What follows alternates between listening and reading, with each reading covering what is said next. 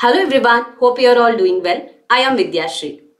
In this video, I am going to discuss learners' characteristics from Teaching Aptitude, Paper 1 of UGC-NET or KSET examination. In this part of the video, I am going to discuss about learning process and different definitions of learning. Who is a learner and the different types of learners. Without wasting time, let's directly start the video. To study about a learner, you need to know what is the process of learning. So let us see what is learning and what are the various definitions given to learning. Coming to the question, what is learning? Learning is an activity or it is a process through which a permanent change in the behavior can be achieved through experience or practice. So this is an activity or process through which a permanent change in behavior can be achieved with practice or experience. Moving on to the definitions. According to the first definition listed here, learning is the process whereby the behavior of an organism undergoes changes as a result of experience. According to this definition, change in behavior is obtained as a result of experience, and this definition is telling learning is a process. Second definition, learning is relatively permanent change in the capacity for performance which is acquired through experience. So learning is acquired through experience. According to Gardner-Murphy, learning covers every modification in behavior to meet environmental requirements. So here environmental requirements means the needs of society, means what a society is expecting from a person, or it might be his personal needs. So in order to achieve those environmental requirements, he is undergoing modifications with respect to behavior. So that is what is the definition. Learning covers every modification in behavior to meet environmental requirements. Now it's time to study about a learner. So the first question that comes to mind is, who is a learner? Okay, a learner is a person who is engaged in the learning process.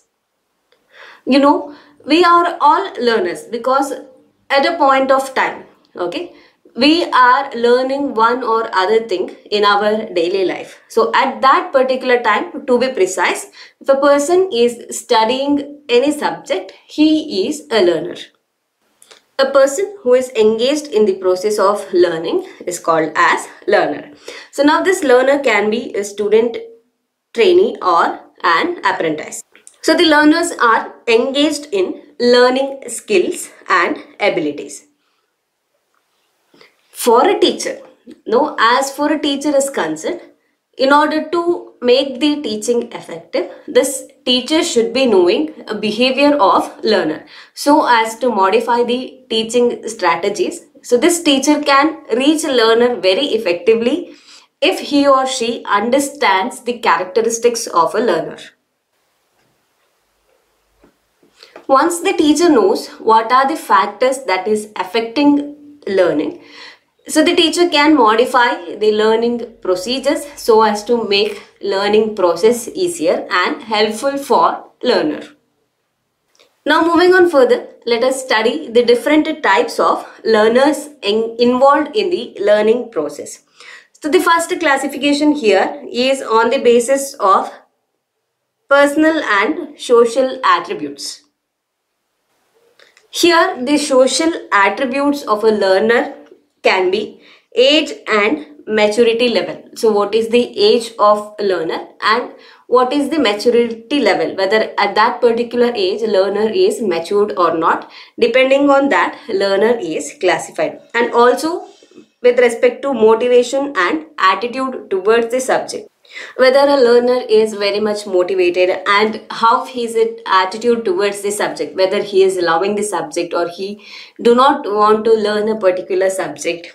And the third criteria here, the social attributes can be expectations and vocational aspiration. What he is expecting from this learning process and what are his needs. Okay. The other social attributes are the special talents of learner and ability to work under various environmental conditions. Based on all these social attributes listed, learners are classified into three types. So these three categories are young learners, adolescent learners, and adult learners. The learners falling under the age group of 3 to 11 or 12 years old are young learners. Now with respect to adolescent learners, learners which fall between the age group of 10 to 19 years are adolescent learners. Adult learners are those learners of the age group of 15 to 35 years. So young learners means from age 3 to 11 or 12 years. Adolescent learners with the age group 10 to 19 years. Adult learners means from 15 to 35 years. After a while, I'll be discussing in detail about the characteristics of adolescent learners and adult learners. Now let us study different types of learners based on their learning style. So here learning style, it means the traits that refer to how learners receive and process information. So here now the classification is based on how a learner is getting the information and how they are processing the information that is received. So the first type that we have here is visual learners. These category of learners, they learn easily and they learn in a better way through sight. Means with the help of eyes. By seeing, they learn very much better and in a easy manner. For these visual learners, brightness, size, color, distance, clarity, frame and symmetry are important. Visual learners must see so that they may learn easily. So these type of learners, they have to see so as to learn very easily. These visual learners are categorized into two. So these categories are verbalists and imagists. Verbalists learn with the help of words and letters, where imagists learn with the help of images or pictures. So the second type of learners based on the learning style is auditory learners. This type of learners, they receive information with the help of sound. So they acquire information through sound. Various aspects of sound play an important role here. For example, the pitch of sound, volume, tempo, rhythm, resonance. These are all the factors that affect their learning style. Among the auditory learners, we have two categories, that oral and oral. Oral means they learn by listening to the other. So if a learner is learning by the help of listening to the others, we call them as oral. A-U-R-A-L. Okay. So if they are learning by talking and hearing themselves, then we call them as oral learners. Third type is motor learners. Motor learners can learn through motor activity. These type of learners, they learn with the help of actions. They can use their hands, legs, okay, or certain movements are used when they are involved in the learning process. Now the various actions or the aspects that is important with respect to these learners are frequency, duration, intensity, pressure, etc. So these factors are important for motor learners. So these learners may be kinesthetics, means they learn through the use of gross motor muscles with the help of hands and legs. Through the help of movements they are going to learn. Or they can be mechanical, where they use fine motor muscles to support their learning. The next type of learners we have is intuitive learners, where these type of learners learn effectively from insights and hunches. Inductive learners, they learn effectively from facts to generalization. Then we have is deductive learners. Deductive learners learn effectively from theory to individual fact. So the difference between inductive type of learner to deductive type of learner is inductive type of learners learn the fact and then they generalize those ideas. Whereas deductive learners, they study theory first and then they convert them into fact. Okay, they go from general to individual rule. Next we have is reflective learners, where they learn through introspections. Sequential learners learn through series of related steps. Listening is an important skill for a learner. Now based on the listening styles, learners are classified into 4 types. So the first type of listening is active listening. So it is listening with a purpose. So when a learner is listening with the purpose, that type we call it as active listening. Then we have is empathetic listening. So empathetic listening is a form of active listening in which you are attempting to understand the other person.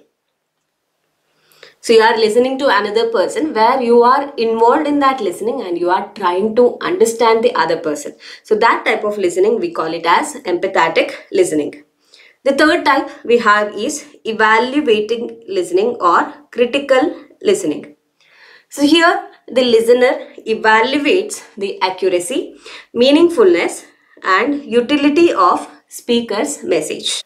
So you see the learner is evaluating the accuracy, meaningfulness and he is thinking of the utility of what he is listening. So most of the classroom situations are the evaluative listening. Okay. Fourth type of listening style is appreciative listening. So this listening is for enjoyment. It involves seeking situations involving relaxing, fun or emotionally stimulating information. Now we have the classifications of learners on the basis of thinking style. Based on thinking style, we have 4 different classifications of learner. First classification is reflective thinkers. These reflective thinkers use critical thinking process for analyzing and making judgment about what has happened. So the process of critical thinking is involved with respect to reflective thinkers. So other than this, what characteristic they have is they view new information with respect to the subject. So whatever the information these type of learners receive, they view those information with relation to the subject. They relate new information to the past experiences. Whatever the past experiences these learners have, they relate new information with these past experience. And these type of learners always ask a question, why? And they examine their feelings about what they are learning. Second type of learners based on thinking style is creative thinkers.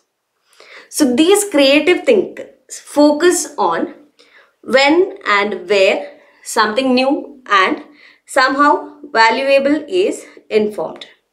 These type of learners like to play with new information that they have collected. These learners also ask the questions why. They create their own solutions and shortcuts for a problem or a learning situation that is given to them. Third type are practical thinkers. These learners always look for factual information and they seek the simplest and most efficient way to do their task. They are not satisfied until they know how to apply their new skills to their new job or their interest. The last type of this category is conceptual thinkers. These conceptual thinkers accept new information only after seeing the big picture. So once they get the information, they will think big to obtain what can happen next. So only after that, they will accept the information that they have received. They want to know how things work, not just the final outcome. So they do not focus on final outcome only, but instead they learn how this is going to work. These conceptual thinkers learn the concepts that are presented, but also they want to know the related concepts that may not have been included. So they want to learn all the concepts that is discussed or the concepts that's covering the topic that is discussed. I'll be stopping this video here. In this particular part of the video on learners' characteristics, I have discussed about learning process and the different definitions for learning process. Also, we have discussed about the different types of learners. In the next part of the video, I will be discussing the characteristics of adolescent learners in detail. I hope you will find this video helpful. If so, please do like and share this video among your friends and family. If you haven't subscribed to my channel, please do subscribe and do not forget to press the bell icon to get notified about the upcoming videos. Thank you for watching. I'll meet you in my next video. Stay connected, keep learning, take care, bye-bye.